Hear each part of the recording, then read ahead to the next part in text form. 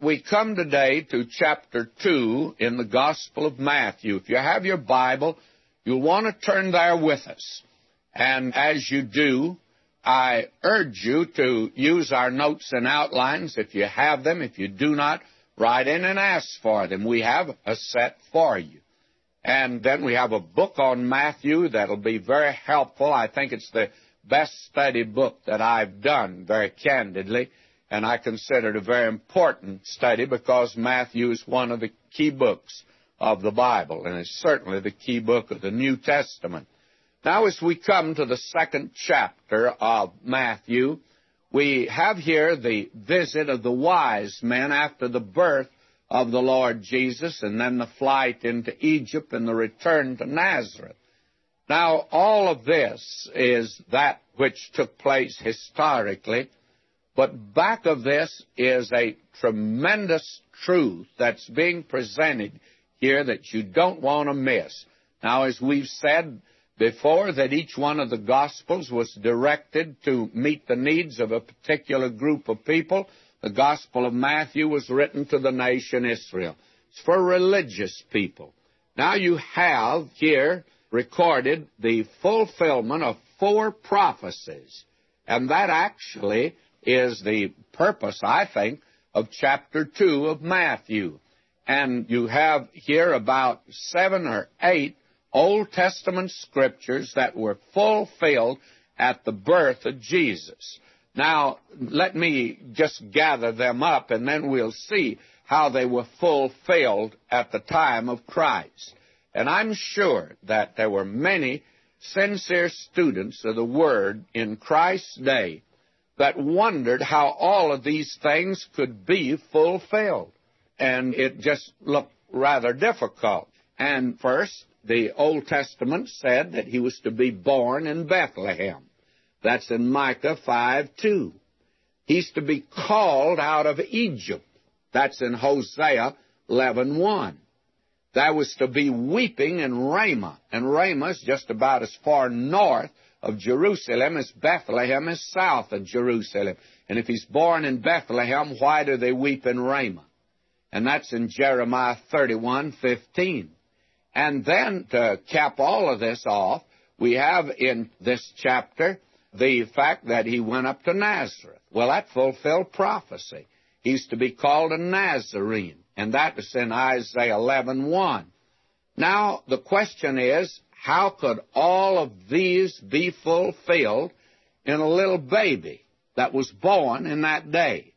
And Matthew shows how literally and accurately and easily all were fulfilled without any strain on prophecy or history or on anyone. It just came about as God said it would come about.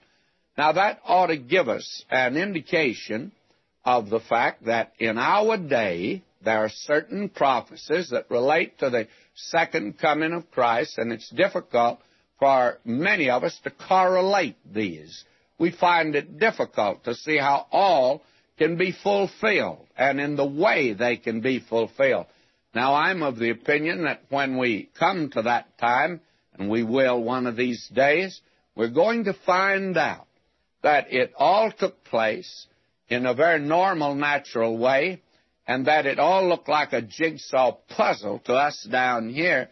And when we get into His presence and it's all fulfilled, it'll be just as natural as this. It'll be every little piece of the jigsaw puzzle fitted into place, and we're going to wonder why in the world didn't we see it at the time. Now let's look at this and see how it came to pass, and I'm confident that's the reason Matthew recorded these things concerning the birth of the Lord Jesus. I'm reading now Matthew 2, verse 1. Now when Jesus was born in Bethlehem of Judea, in the days of Herod the king, behold, there came wise men from the east to Jerusalem. Now let's look at that for just a moment. This is the record of the coming of the wise men. And when they came, they wanted to know where he was born, and we'll see that in the next verse. The one who's king of the Jews. And it was in the days of Herod the king.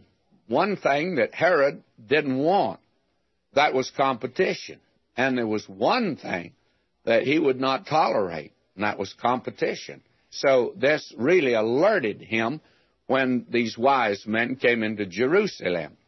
Let me come back up and take a look at this verse again, and will you notice it very carefully? Behold, there came 3 wise men from the east to Jerusalem. Is that what your Bible says? You say, no, you've inserted 3.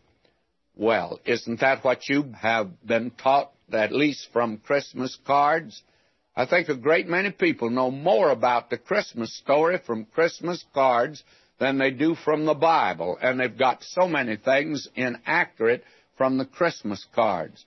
I had a class many years ago. I was teaching Bible, and this class was a very talented class. I was teaching Matthew, and they came up with a Christmas card, and they had in it everything that I attempted to correct, and there are about 5 or 6 things.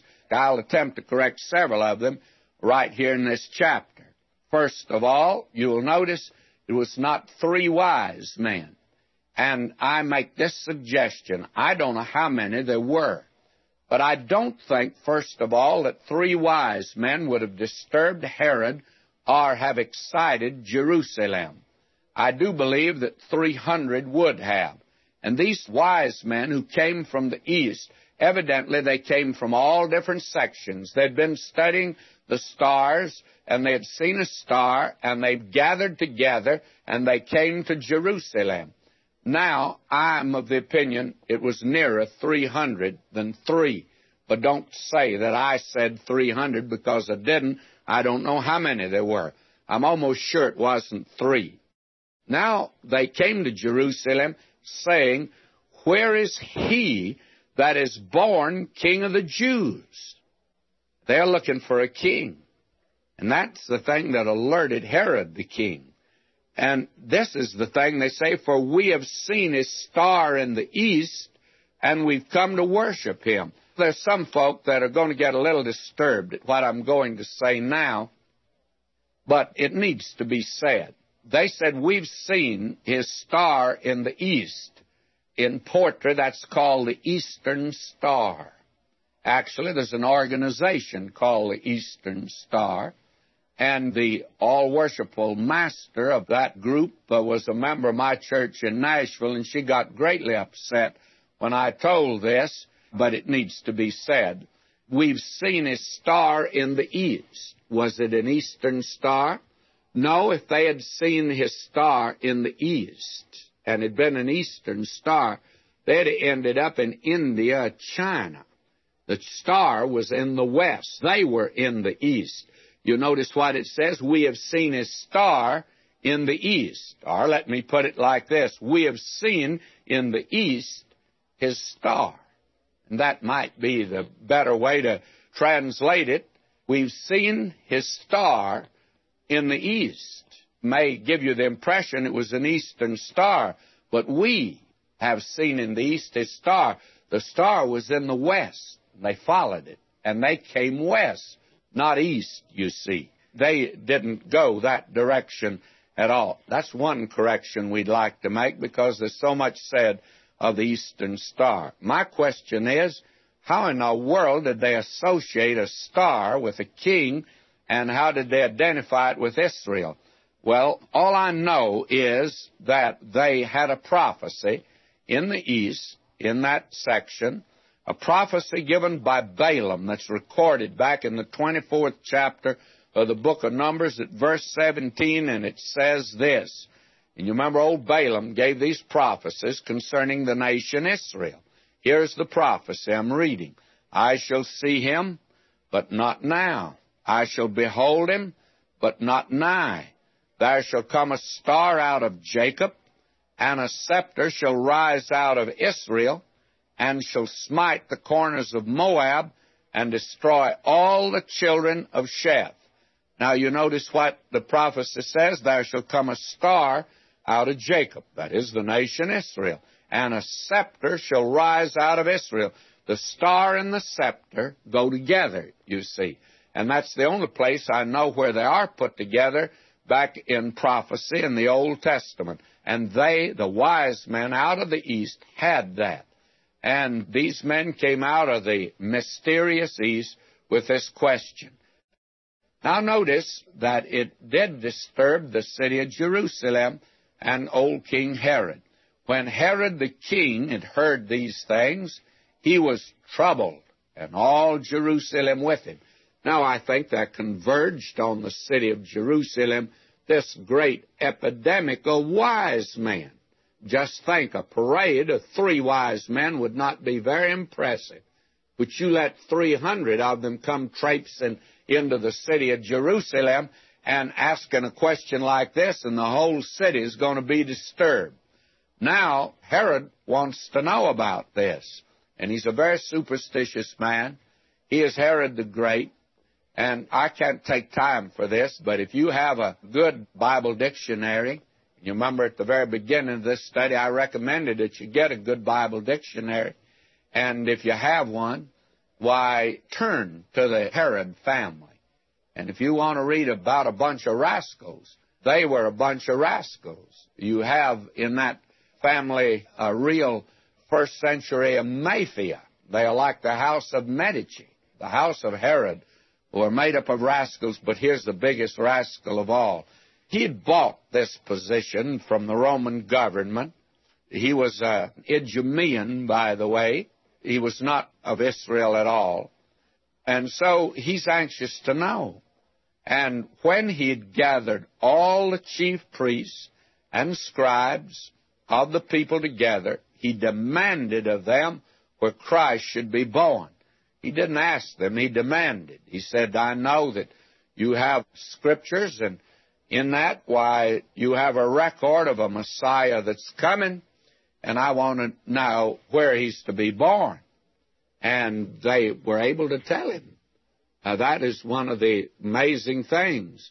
Verse 5, and they said unto him, in Bethlehem of Judea, for thus it's written by the prophet, and thou, Bethlehem, in the land of Judah, art not the least among the princes of Judah, for out of thee shall come a governor that shall rule my people Israel.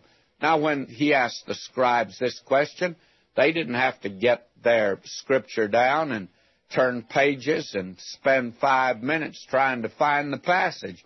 They knew where it was. Micah 5:2. They went right to it. In fact, the matter is they didn't need to go to it.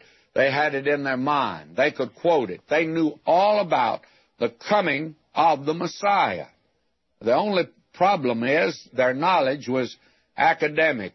It certainly was not vital. It was not meaningful to them.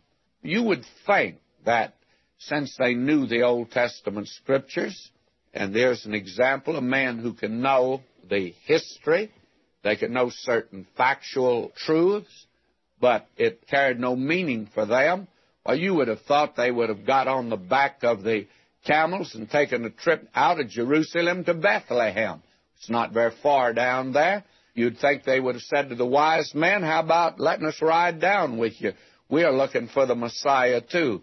I wonder today how many people really are looking for the coming of the Lord, who even talk about it and know a great deal about prophecy. Would you really like to see him right now? Suppose, friends, that he broke in right today where you are with what you're doing. Would he interrupt anything? Would you like to say to him, well, I wish you'd postpone your visit to some other time? Well, these men were not prepared for his coming, that's sure. Now, Herod's got his information. Then Herod, when he had privily called the wise men, inquired of them diligently what time the star appeared. Now, I'm going to make this statement now and try to prove it later, that the star had appeared sometime before they arrived. You see, they made the trip by camel, not by jet plane, and it's a long ways across that desert.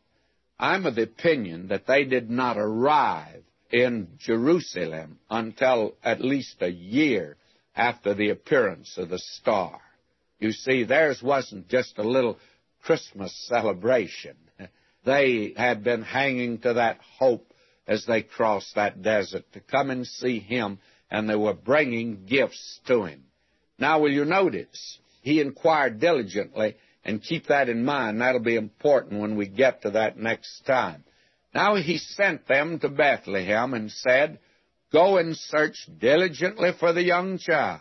When ye have found him, bring me word again, that I may come and worship him also. And here's just about as subtle a thing as possibly could have been said by this old serpent here. And that's exactly what old Herod was. You see, if he had said, well, I tell you, if there's a king born around here, I'll do something about it. Suppose he had sent soldiers down there. He wouldn't have found where the child was born, I can assure you. He knew that he'd be hidden. And he knew the best way to do, and the clever way, was to let these wise men go down there and find him. And then he urged them to come back and tell him that he wanted to go down and worship him. And, of course, what he really wanted to do was to kill him. Now, verse 9, When they had heard the king, they departed, and lo, the star which they saw in the east went before them. Now the star appears again. They must have traveled a long time without seeing the star.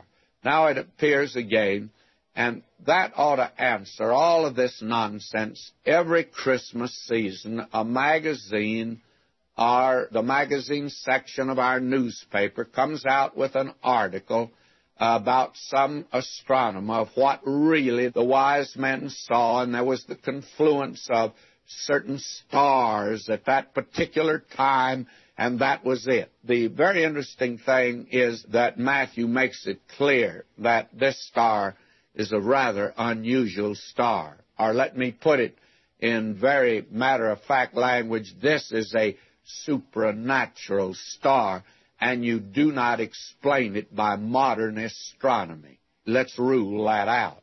This is miraculous, and it's presented on that kind of a basis. And don't attempt to find the explanation in all of this. Now, I think maybe all that's interesting, and apparently, from what many of the astronomers have said, there was quite a movement in the heavens at that time. You see, when he came, heaven and earth both responded to his coming into this world. And I think that actually did take place, but that's not what these wise men saw. Now, verse 10, When they saw the star, they rejoiced with exceeding great joy. Now, when they arrived, Jesus was not in a stable back of an inn. When they were coming to the house, you see, the great movement of people in the city of Bethlehem had all now dissipated. They had all gone back to their homes. The enrollment was over. But you see, this little baby had been born, and they couldn't move him for a while. And I'm of the opinion that a trip of a little fella that age would have jeopardized his life. And so they had stayed there. And when they were coming to the house, and in the meantime they had moved into a house, they saw the young child with Mary his mother, and they fell down and worshipped him. And when they had opened their treasures, they presented unto him gold and frankincense and myrrh. Now, this is a remarkable passage of Scripture, and I want you to notice it. Most of the pictures I've seen show the wise men coming into the stable. Well, unless Joseph pointed that stable out to them, they never knew where it was. They didn't go there. They came to the house. And when they saw the young child with Mary his mother, notice how accurately this stated, they fell down and worshiped who? They worshiped him. If there ever was a time when Mary should have been worshipped, this was it. But they didn't worship her. They were wise men. And they worshiped him. And when they had opened their treasures, they presented unto him gold and frankincense and myrrh. And I think one of the very interesting things that you have here is the fact that it is second coming, and Isaiah is the one that tells us this in Isaiah 66, The multitude of camels shall cover thee, the dromedaries of Midian and Ephah. All they from Sheba shall come. They shall bring gold and incense, and they shall show forth the praises of the Lord. Now, that's a prophecy of His second coming. What's left out? Myrrh. Why didn't they bring myrrh? That speaks of His death. When He comes the second time, nothing will speak of His death. Gold speaks of His birth. He's born a king. Frankincense speaks of the fragrance of His life. And myrrh here speaks of His death. All of it's wrapped up in the gifts that were brought to Him at this time. But myrrh will not be brought the last time, the next time He comes, because the next time He won't come to die upon a cross for the sins of the world. Now, verse 12 says, and being warned of God in a dream that they should not return to Herod, they departed into their own country another way. And when they were departed, behold, the angel of the Lord appeared to Joseph in a dream, saying, Arise, take the young child and his mother, and flee into Egypt, and be thou there until I bring thee word, for Herod will seek the young child to destroy him. Now, the wise men assumed that Herod was sincere when he said he wanted to know about the child, and he'd come down and worship him. Well, if he came down, he would slay the child, of course. Had not the angel of the Lord warned them, the wise men would have gone back by Jerusalem and given the good news to Herod, and believe me, he would have killed the child. Now we find that they are alerted, and they go another direction to their own country. They could continue south down to Hebron, and then cross over the south of the Dead Sea. They'd be out of the range of Herod altogether. Now the angel of the Lord also appeared to Joseph and told him it's time now to get out of Bethlehem, because Herod is going to attempt to kill the child. And now Joseph, he took the young child and his mother by night and departed into Egypt. And he was there until the death of Herod, that it might be fulfilled which was spoken of the Lord by the prophet, saying, Out of Egypt have I called my son. And that's Hosea 11:1. And that's a marvelous prophecy because it has a historical basis. Out of Egypt the son was called, which was the nation. And out of Egypt the son was called, who is a person. And this person here, and this is the prophecy. He went down there and stayed, Joseph did, and took the young child and the mother. Now we read verse 16, Then Herod, when he saw that he was mocked of the wise men, was exceeding wroth, and sent forth and slew all the children that were in Bethlehem and in all the coasts thereof, from 2 years old and under, according to the time which he had diligently inquired of the wise men. A part of what I'm going to say now is supposition, but part, of course, is based upon good, solid fact here. We've made the statement before that the wise men did not arrive at the same time that the shepherds did. The wise men came later. Now, I know in a church pageant that down one aisle the shepherds come, and down the other aisle, why, the wise men come. They didn't get that close together, and they didn't come at the same time. The wise men arrived, and we found out last time, verse 11, when they were coming to the house. They'd moved into the house by then. Now, when Herod had inquired of them diligently what time the star appeared, and I suppose that they said, well, it was about a year ago, because you see, these wise men came from all quarters of the east, and I think they met in a certain place and then made their trek across the desert and came to Jerusalem. And that would consume a great deal of time. In that day, they didn't travel by jet. They traveled by camel, and some camels have one hump and some have two humps. And at best, you see, it'd be either one-cylinder or two-cylinder job. So they didn't get there until quite a bit afterward. Now, Herod had asked when they saw the star. But when he slays all the children in that area from 2 years old and under, I would say this, and this is the part that's supposition. Herod is so angry, and he's actually mad, by the way, that the wise man didn't come back and tell him, and he sees that he's been taken in by the wise men, that they were not cleverer than he thought they were, but they had a message from the Lord, because they would have gone by and told him. But now, in his anger, I think just doubled. He said, well, if they said it was a year ago they saw the star, we'll just double it and make it 2 years and kill all the children under 2 years.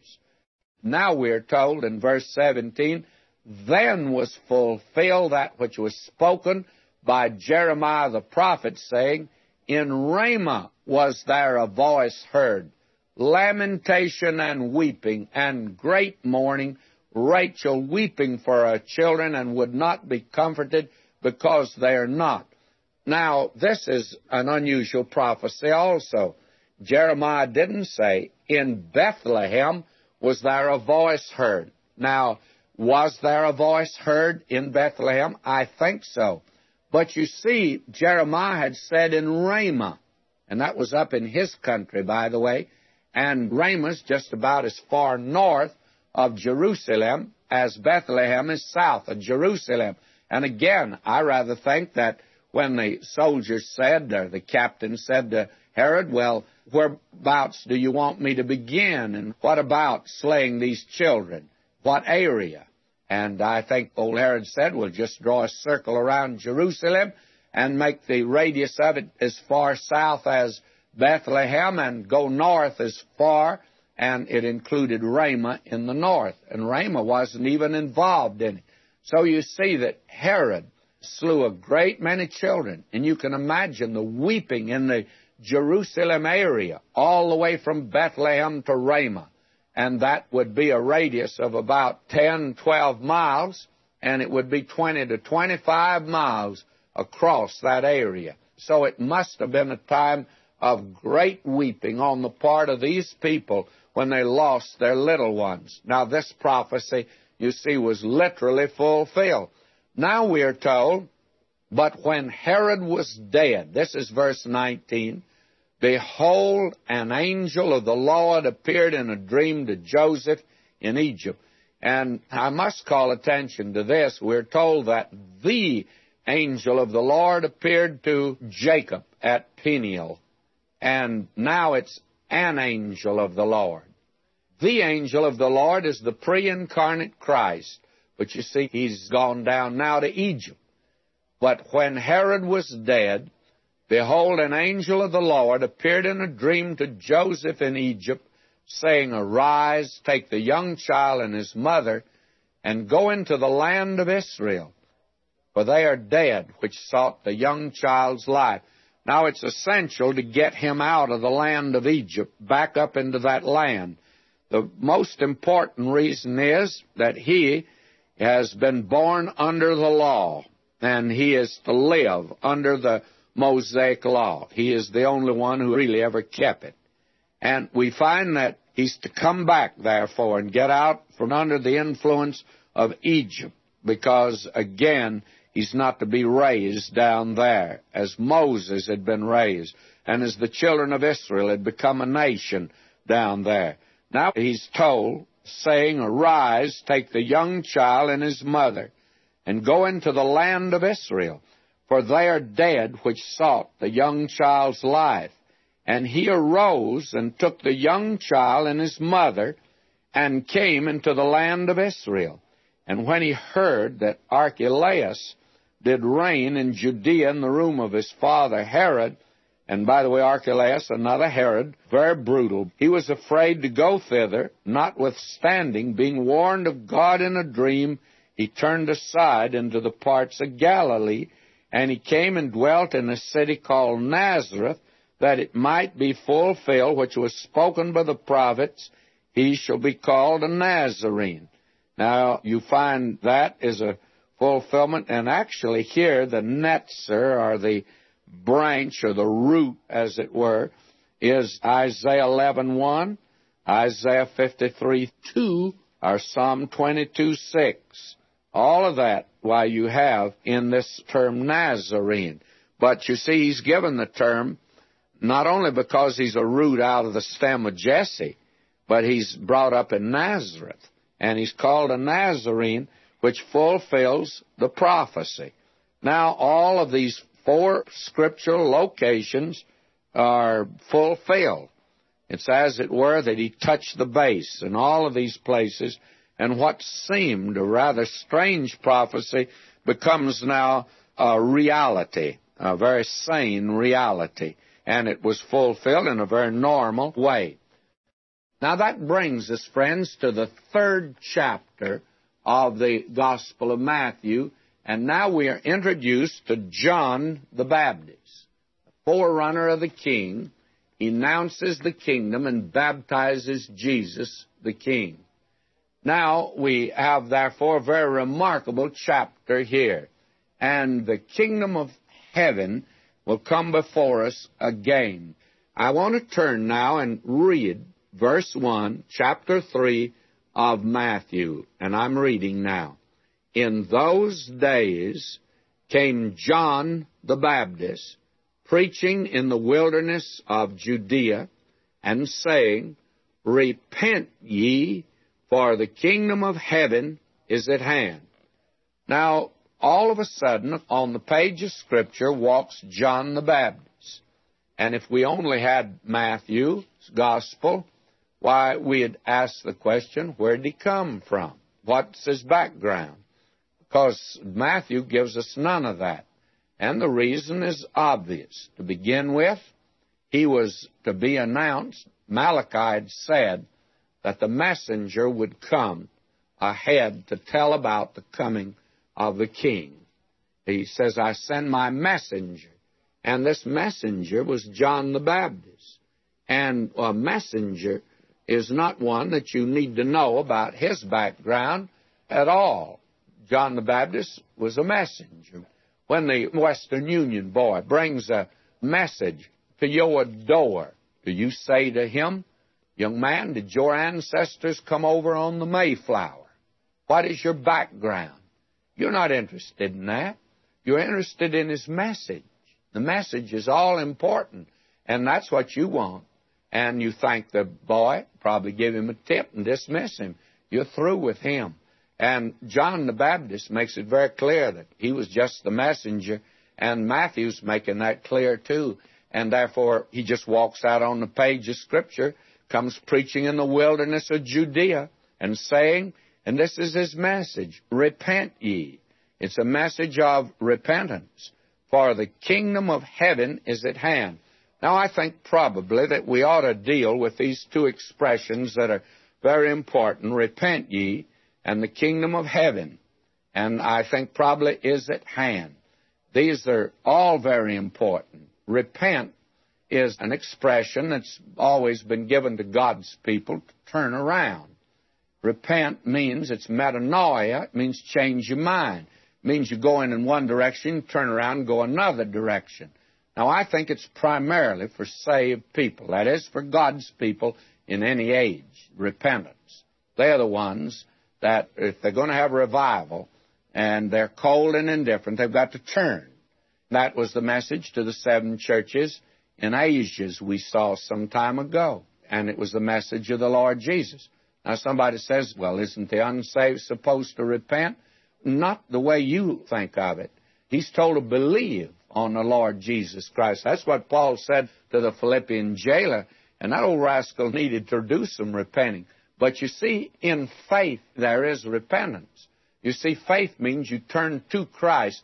Now, when you turn to Christ, you turn from something. And if you don't turn from something, you don't turn to Him, you see. And so repentance is in the word believe today. And I think that's the primary message that should be given to the lost today, is to believe. Now, a great many people like to do something. They like to put up their hand. They like to come forward in a meeting. They like to do something. And we've encouraged that, by the way. But to me, the most impressive thing is to stay right there in your seat, right where you are. And if you've made a decision, record it by writing it. But even signing a card doesn't save you. The important thing is to trust Christ as your Savior. And if you've really done it, if you've turned to Him, you've turned from something. Now, the expression kingdom of heaven, we've talked about that before. That's the rule of the heavens over the earth.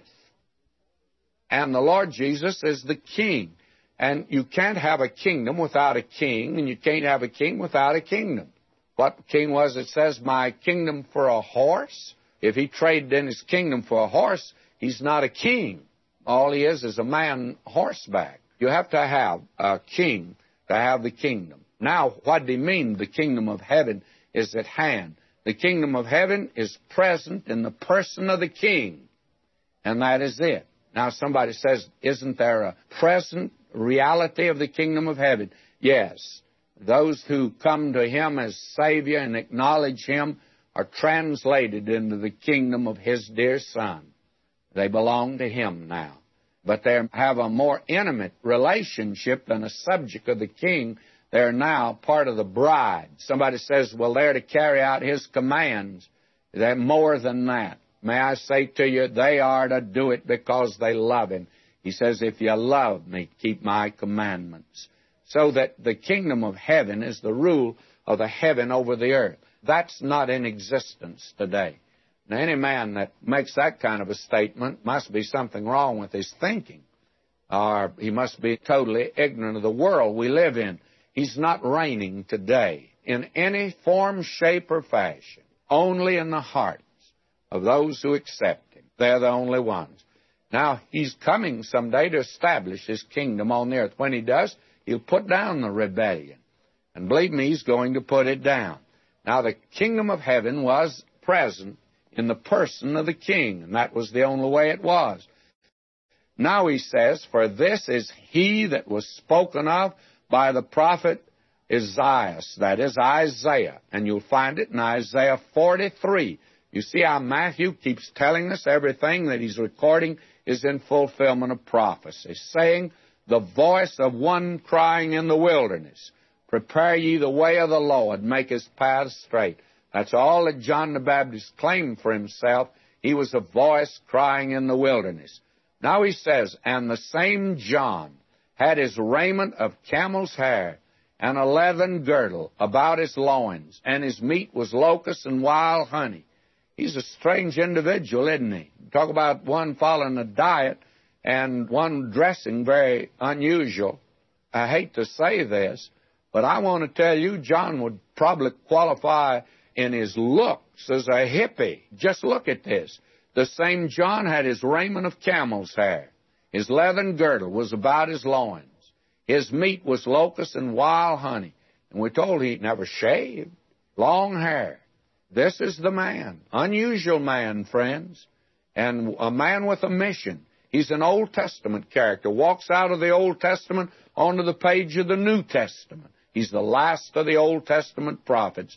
Now we're going to see something about him as we go through. Then went out to him Jerusalem and all Judea and all the region round about Jordan.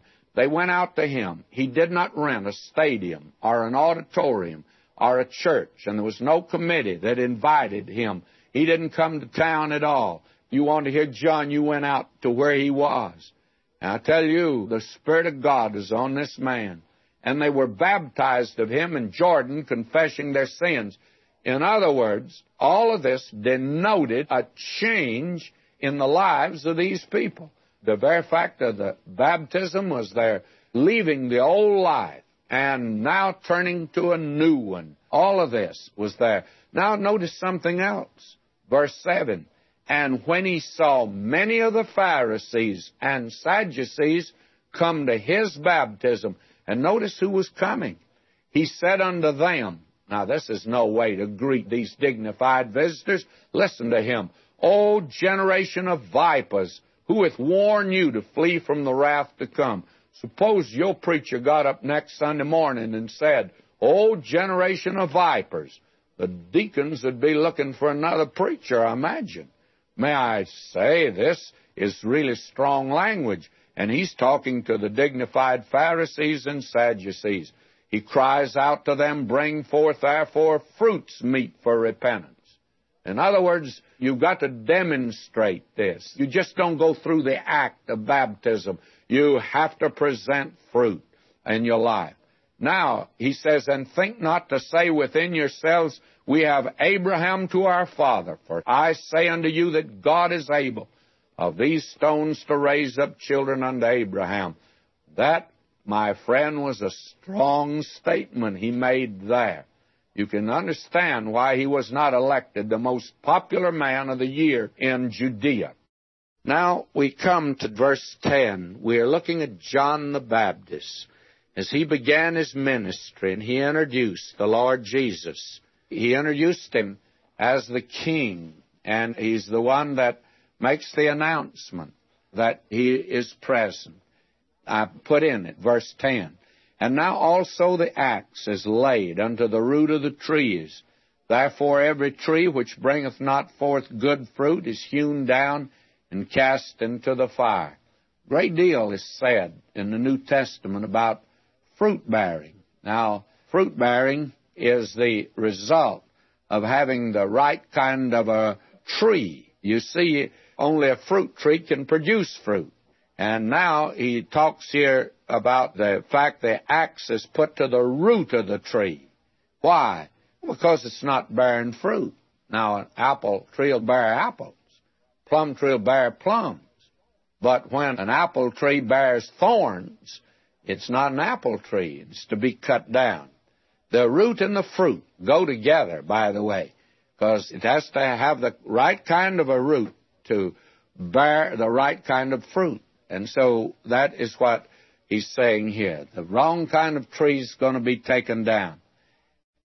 Now listen to him in verse 11. I indeed baptize you with water unto repentance. But he that cometh after me is mightier than I, whose shoes I'm not worthy to bear. He shall baptize you with the Holy Ghost and with fire. Now I'd like to spend a moment here. He says, I baptize with water. But he's coming, and when he comes, he'll baptize you with the Holy Ghost and with fire.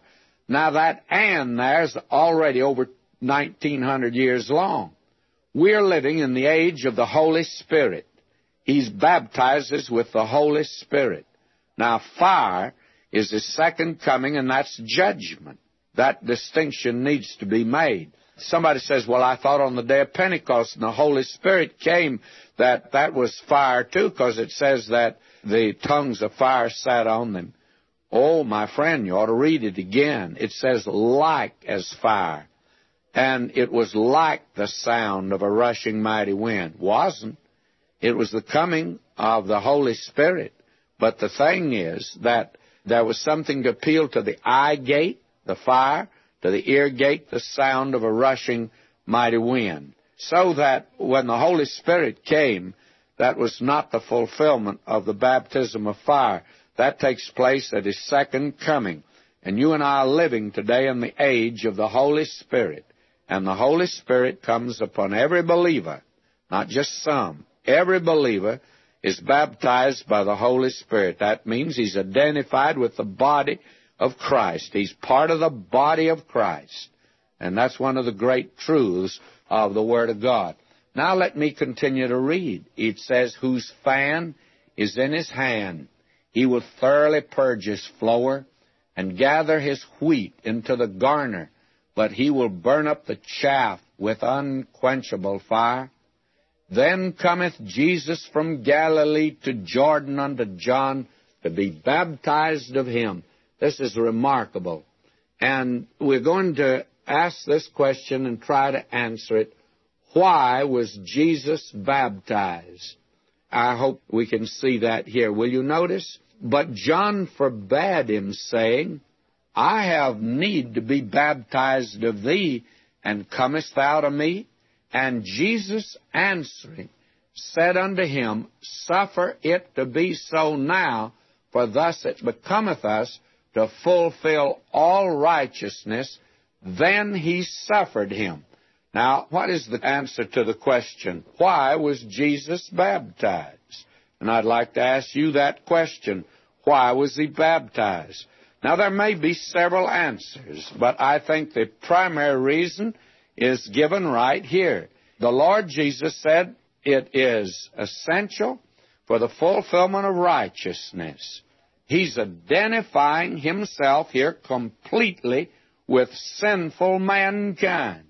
The prophet had written, he is numbered with the transgressors. Here is a king that comes down, and he's identified with his subjects. And I believe that that is the purpose of the baptism of the Lord Jesus, for the baptism means actually identification. And this is a coming down and identifying of himself here with them. He was baptized, I think, for that reason. And that, I think, is so important for us. Now, notice this again. The reason that Jesus was baptized, it's not to set us an example. It's not a pattern. Christ was holy. He did not need to repent. I do. He was holy, harmless, and undefiled, and separate from sinners. He completely identified himself with humanity, the race of mankind. He was numbered with the transgressors. Now will you notice, his death was a baptism. You remember he said to James and John when they wanted the place next to him, are you able to be baptized with the baptism that I'm baptized with? His death was a baptism. He entered into death for you and me. And then, the third reason, he was set aside for his office as priest. The Holy Spirit came upon him here for this ministry. Everything that he did it by the power of the Holy Spirit. He was made sin for us who knew no sin. There was sin on him, but there was no sin in him. My sin was put on him, not in him. That's important. And therefore, you and I are saved by being identified now with him. He identified himself with us in baptism, and Peter says we're saved by baptism. What? By being identified with the Lord Jesus. And that's what it means to be saved. What does it mean? Well, to be in Christ. How do you get in Christ? By the baptism of the Holy Spirit. And I believe in baptism. And I think that we're to be baptized to declare that I am identified with Christ. Him that cometh to me, I will in no wise cast out. We today must recognize that we have to be identified with him. And that is done by the Holy Spirit. And our baptism tells that out. An old salt one time said to a young sailor, in trying to get him to accept Christ and be baptized, he says, young man, it's duty or mutiny. And when you come to Christ, friends, you'll be baptized because it's a duty. And if not, it's a mutiny. This is a tremendous thing. And I feel like this is something that we needed to elaborate on a little, because this subject of baptism needs to be lifted out of the realm of constantly arguing and talking about it, and to get to the high and lofty plane of where today we are going to stand for him. We need to come out and stand for Christ in a very wonderful way. Suffer it to be so now, for thus it becometh us to fulfill all righteousness. He identifies himself. And then John suffered him. Now verse 16, and Jesus, when he was baptized, went up straightway out of the water, and lo, the heavens were opened unto him, and he saw the Spirit of God descending like a dove and lighting upon him.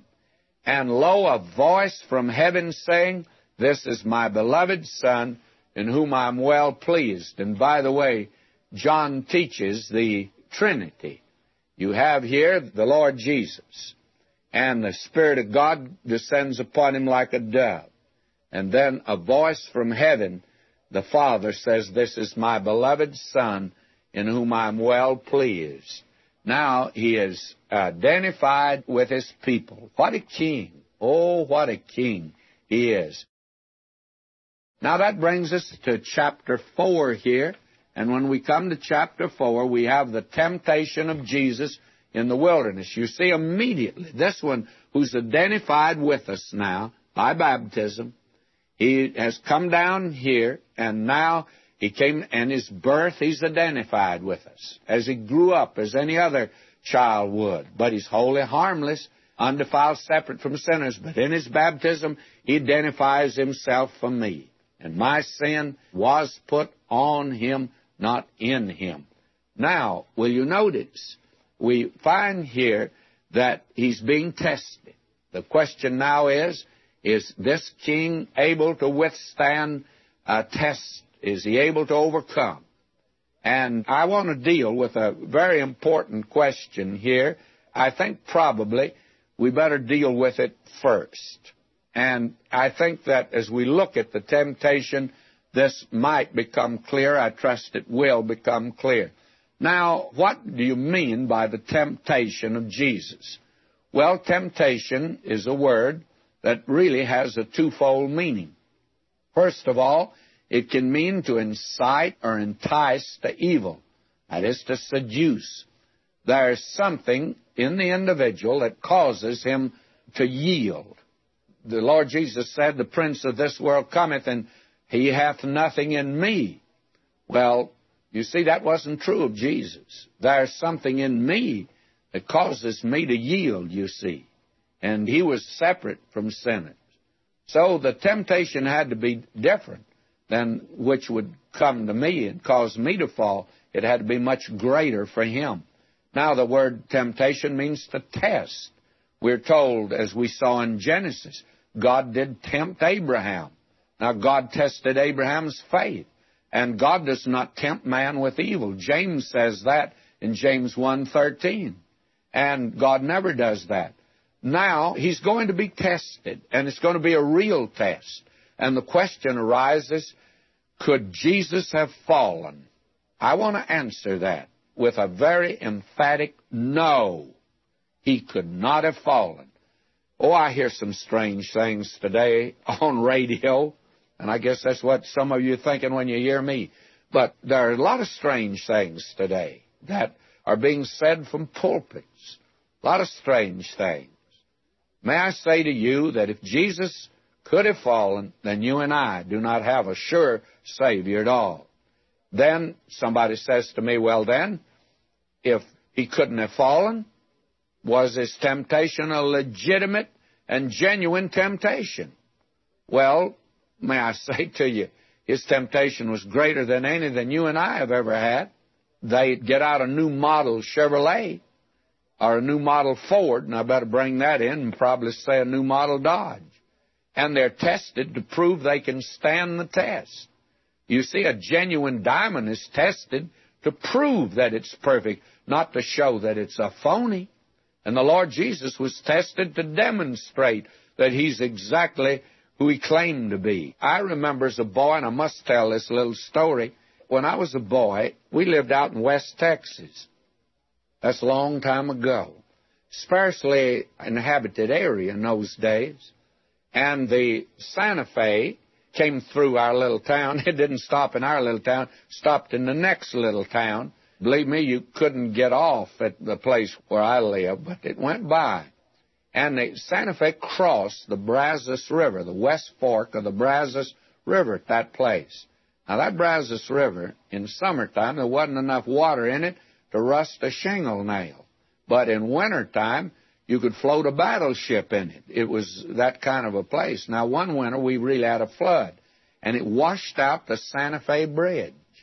And so we didn't have a train for a long time. But finally, they put in a bridge. Oh, they worked a long time. And then one day, they brought in 2 engines and put on that bridge and tied down the whistles on both of them. And believe me, that's more whistling than we'd ever heard in that little town. And all of us in this little town, we ran down there to the river, to the bridge, to see what has happened. When we got there, we saw. All 23 of us went down there, by the way. And we was standing around, and one brave citizen, he went up and said to the engineer in charge, "What are you doing?" He says, "Testing the bridge." Because both of those locomotives were on top of the bridge. And this fellow says, "What are you doing?" "Trying to break it down." And the engineer almost stared. He says, "Of course not." "Well," he says, "what do you mean you're testing it?" He says, "We're testing it to prove that you can't break it down." May I say to you, that's exactly the way the Lord Jesus was tested, to prove, to demonstrate that he could not be broken down. His testing, therefore, was greater than ours.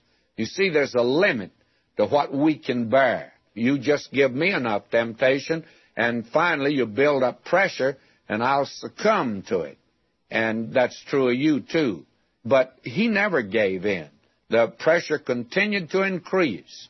In other words, a 10-pound fishing line is broken when 25 pounds of pressure is put on it. But a 100-pound line can bear more than 25 pounds of pressure. Now, I'm the 10-pound fishing line. He's the 100 pounds. Then there's something else that's quite interesting here in this temptation of the Lord Jesus. The contrast and the comparison between the testing of Eve is really interesting. To begin with, this one that took place in a wilderness, and Eve was tested in the Garden of Eden. What a contrast. Now I must read chapter 4, and I begin with verse 1. "Then was Jesus led of the Spirit into the wilderness to be tempted of the devil." Now, to be tested of the devil. "And when he had fasted 40 days and 40 nights, he was afterward and hungered. And when the tempter came to him, he said, If thou be the Son of God, command that these stones be made bread." Now, that's the same temptation that came to Eve. The first one was physical. She saw the tree was good for food, and the Lord Jesus is told, "Command that these stones be made bread." Now notice his answer. "But he answered and said, It's written, Man shall not live by bread alone, but by every word that proceedeth out of the mouth of God." And that's found in Deuteronomy 8:3. He sure knew Deuteronomy, and he believed it was the inspired Word of God. Then verse 5, we have the second testing. "Then the devil taketh him up in the holy city, setteth him upon a pinnacle of the temple, and said unto him, If thou be the Son of God, cast thyself down, for it's written, He shall give his angels charge concerning thee, and their hands they shall bear thee up, lest at any time thou dash thy foot against a stone." That's Psalm 91, verses 11 and 12. Now, that's the second one. It's a spiritual temptation. The first was physical. And you'll remember that Eve saw it was desired to make one wise. "Cast thyself down from the temple." And that's pride of life, the lust of the flesh, the pride of life. And those are the things the Christian are tempted in, you see. Now, the third is psychological. Notice this, verse 7. "Jesus said unto him, It's written again, Thou shalt not tempt the Lord thy God." And that's Deuteronomy 6:16. Again, verse 8, "The devil taketh him up into an exceeding high mountain, showeth him all the kingdoms of the world, and the glory of them, and saith unto him, All these things will I give thee, if thou wilt fall down and worship me." That's psychological, you see. He showed him the kingdoms of the world and the glory of them.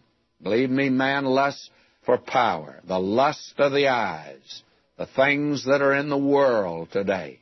And that's the thing that Eve saw, pleasant to the eyes. Oh, I tell you, this world gets a great many of us. Notice the answer of the Lord Jesus. "Then said Jesus unto him, Get thee hence, Satan, for it's written, Thou shalt worship the Lord thy God, and him only shalt thou serve." Now he's quoting again from Scripture, Deuteronomy 6:13 and Deuteronomy 10:20. Friends, you have our Lord answering each time Scripture, and certainly that ought to have a message for all of us. why is it that many of us are having trouble and difficulty living the Christian life? May I add this very kindly? It's ignorance of the Word of God. Ignorance of the Word of God. Our Lord answered by giving the Word of God. Now, I believe that the Word of God has an answer for your particular problem. That doesn't mean I know it, and that doesn't mean your psychologist knows it, and I don't think he knows it anyway. But may I say to you, God has an answer in His Word for your problem. That's the reason we ought to know the book a little bit better than we know it. The interesting thing is, the Lord Jesus answered Satan every time out of the Word. He didn't say, well, I think this, or I think this is the best way to do it. He said very pointedly, very definitely, the Word of God says this. That's the answer. And for the child of God, that's enough. And by the way, the devil seems to think it's a pretty good answer, because verse 11 says, then the devil leaveth him, and behold, angels came and ministered unto him. One of the other Gospels says he left him for a little season. I think he was back the next day myself, and all his life. And I think we see at the Garden of Gethsemane especially that he's there again tempting. This is important here, by the way. This temptation reveals that here is a king who can stand the test. And he is the one that is able to stand for the Lord. Here is one who can meet the devil and can overcome. That's very important. Now, I think it might be well for us to make a very brief recapitulation today and look at some things that are very clearly taught in this particular incident in the life of our Lord. First of all, we have seen he's born as a king, he was introduced as a king, and he was baptized as a king, and now he's tested as a king. And all the way through Matthew, he's a king. And this testing reveals several things.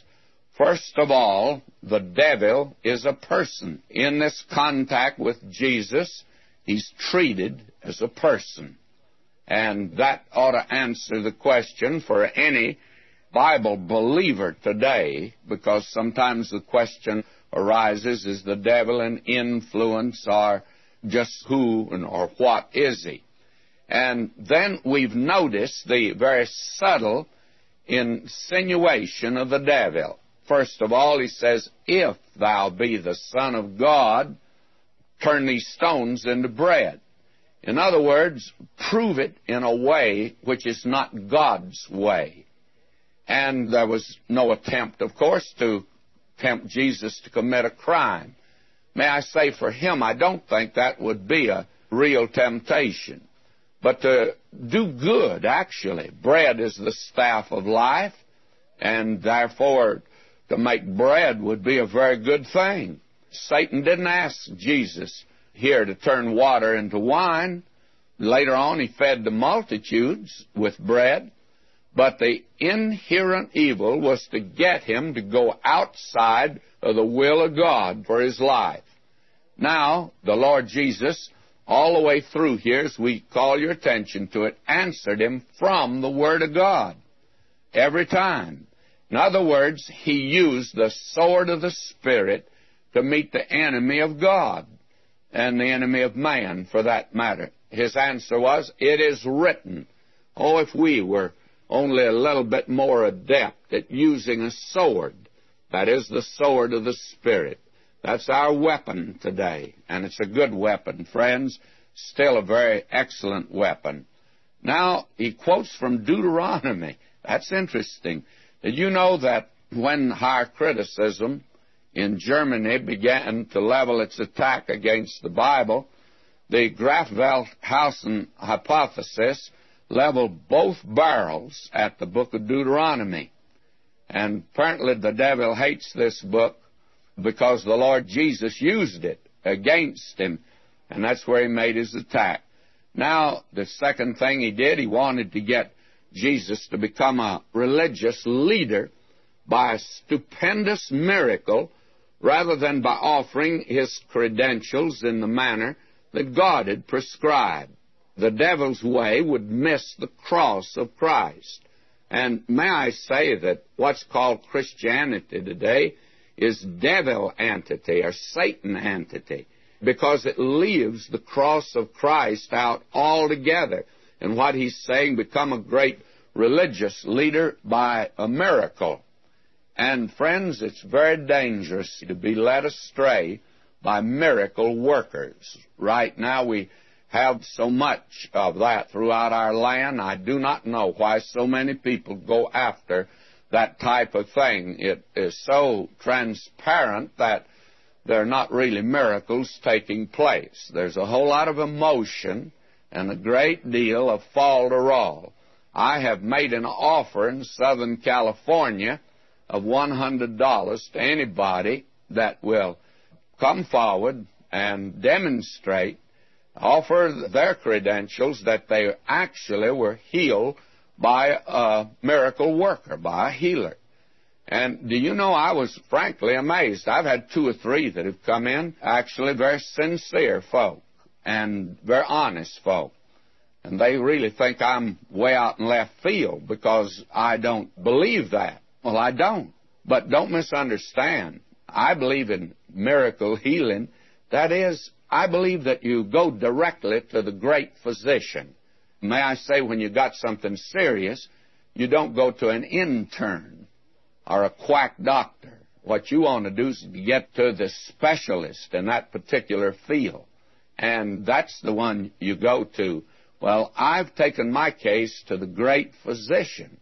He's a good doctor, by the way. I can recommend him, and I believe in going directly to him and not through some of these so-called miracle workers. No man can perform miracles. Now, even the Lord Jesus would not become a religious leader the way the devil wanted him to become. And that's very interesting.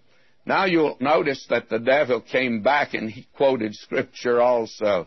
He came back and said, He'll give His angels charge concerning thee, and in their hands they shall bear thee up, lest at any time thou dash thy foot against a stone. He's pretty good at that, is he not? The only thing is, he wasn't quite accurate. You remember Shakespeare said that the devil could quote Scriptures for his purpose. Well, he was wrong.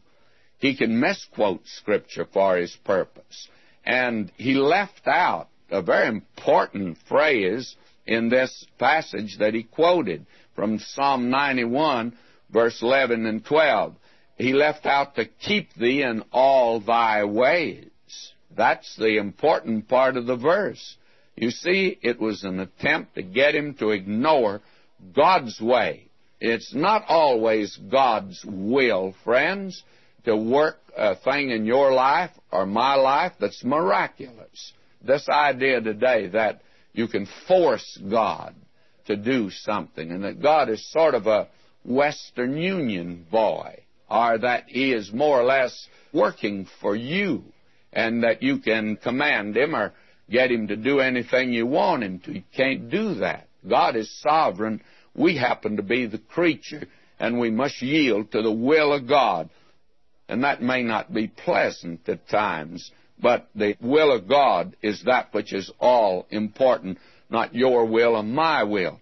Another thing about this temptation that really raises a question, and that is the devil offered the Lord Jesus the kingdoms of this world. Now, I have a question to ask you today. Does the devil have the kingdoms of the world to offer? And you think that over before you come up with the answer. Well, let me give you my answer, and I have thought about it a great deal. The Lord Jesus never challenged whether He had the kingdoms or not to offer. He didn't say, don't offer me the kingdoms, you don't have them to give. I assume that He had them to give. That gives a little different viewpoint of the trouble we're having in the world today. The devil is running everything. We're so afraid, and I'm afraid Christians get hipped on communism, and that's bad enough, by the way. But back of communism is Satan. And back of the confusion in the world is Satan. Let's remember who our enemy really is. And it's a spiritual enemy. And he wants to become God. He wants to become God. He said, if you'll just fall down and worship me.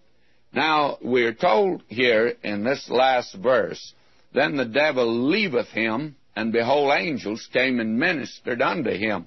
And I think it's Dr. Luke that says he left him for a season. This doesn't mean that the devil just left him permanently. He did not. Now, I think that gives us a resume of the temptation as we look back of it. Now let's move on from that today. And in verse 12, you'll note this.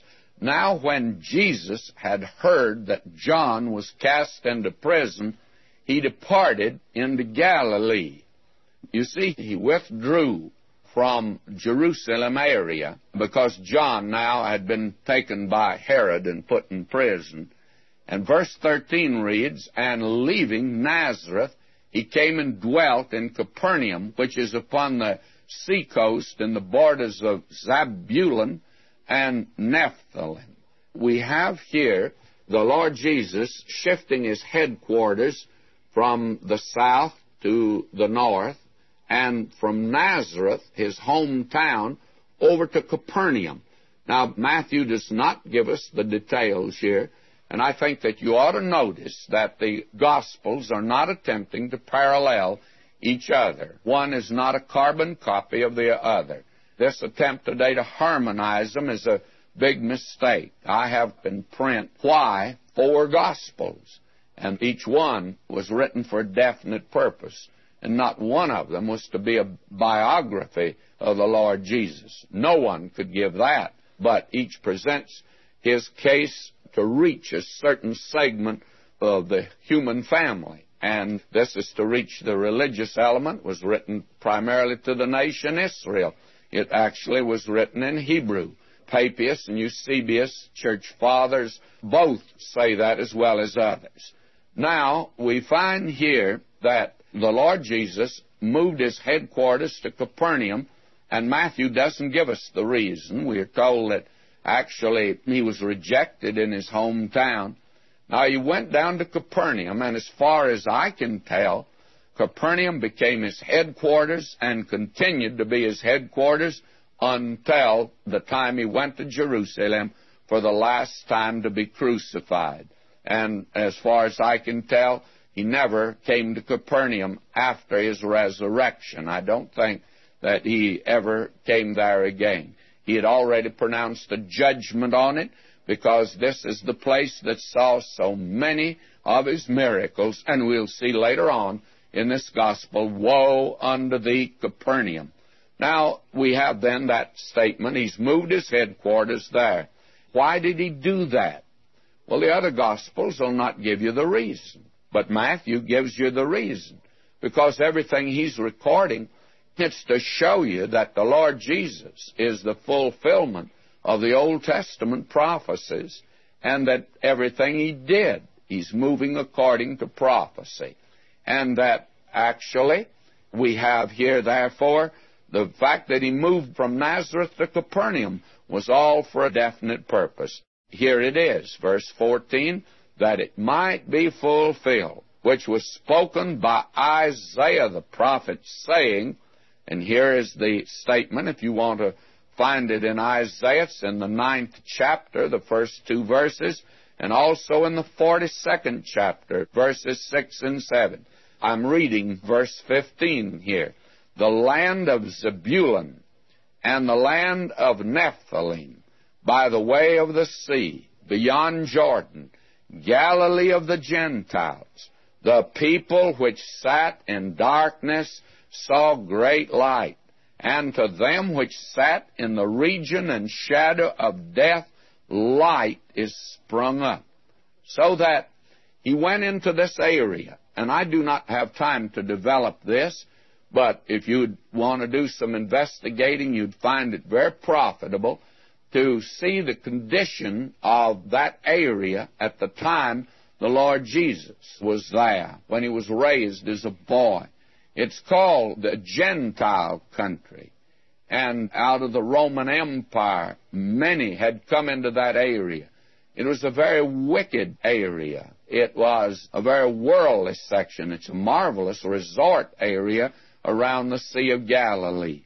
Now, these people in that area were very far from God. They were close to Jerusalem, but very far from God. And he goes into that area to Capernaum and not to Jerusalem to make his headquarters.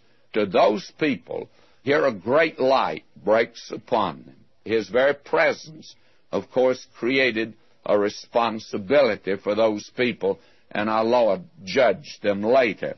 Now will you note verse 17. From that time Jesus began to preach and to say, Repent, for the kingdom of heaven is at hand. Now he picked up right where John the Baptist left off. That was here the message, Repent, turn around, come to me. The kingdom of heaven is at hand, in the person of the King, of course. You couldn't have the kingdom without him. The kingdom of heaven is at hand. And simply stated again, it's the reign of the heavens over the earth. These theologians today, some of them have made this a very complicated expression. For a poor preacher like I am, it's just a very simple expression. It's just the reign of the heavens over the earth. And that's what he's going to bring to this earth someday. After all, this earth is to be heaven for an earthly people. They'll go into eternity right here on this earth. Now, the church has a heavenly hope. And actually, the earthly hope is a marvelous hope. It's the hope of the Old Testament. Now will you notice verse 18. And Jesus, walking by the Sea of Galilee, saw two brethren, Simon called Peter, and Andrew his brother, casting a net into the sea, for they were fishers. And he saith unto them, Follow me, and I'll make you fishers of men.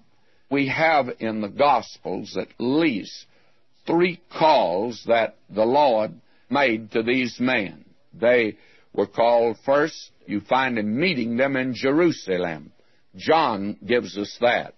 Then this apparently here is the second call that was given to them. They had seen him before. The first time he never called them, but now his second meeting with them at the Sea of Galilee, he calls them. And then you'll find they went back to fishing. Mark gives us that in detail, and also Luke. And you'll find that he called them again, and that was to apostleship. That's the wonder of it all, that he called men like this.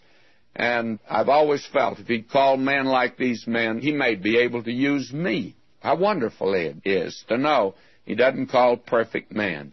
Now he saith unto them, Follow me, I'll make you fishers of men. Now he may not make you a fisher of men because you're not a fisher. You're not in the fishing business. Maybe you're in some other business. But he'll use you. And whatever your talent might be, if you turn it over to him, he could use it. I used to tell a lady that was a member of my church years ago, she could bake the most wonderful cakes in the world, but she is tongue-tied when it came to talking to anybody. And she used to deplore the fact. And I said, never occurred to you, maybe the Lord wants you in the church to cook cakes. Somebody says, well, that's ridiculous. No, it's not, friends. Whatever your talent is, God can use it if you'll let him use it. That's the important thing. And I don't care whether you've got a talent or not. He can use you. And he won't have us all doing the same thing because we all don't have the same gift. The body of Christ has many members in it, and they're not all the same members. Now will you notice, and they straightway left their nets and followed him. And going on from thence, he saw 2 other brethren, James the son of Zebedee and John his brother, in a ship with Zebedee, their father, mending their nets, and he called them. Now, I'm not going to deal with these men, but in the other Gospels, we're going to get a little better acquainted with them, by the way.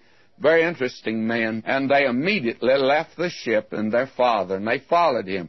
And Jesus went about all Galilee. Now, this is in the north section now, teaching in their synagogues. He's teaching and preaching the gospel of the kingdom. What is it? It's at hand. In the person of the king, they are to accept and receive him, and healing all manner of sickness and all manner of disease among the people. Literally, friends, there were thousands of people in that day that Jesus healed. Now, we're going to see Matthew specializes in letting you know that. And if we'll pay attention to it, we'll find out there weren't just a few isolated cases.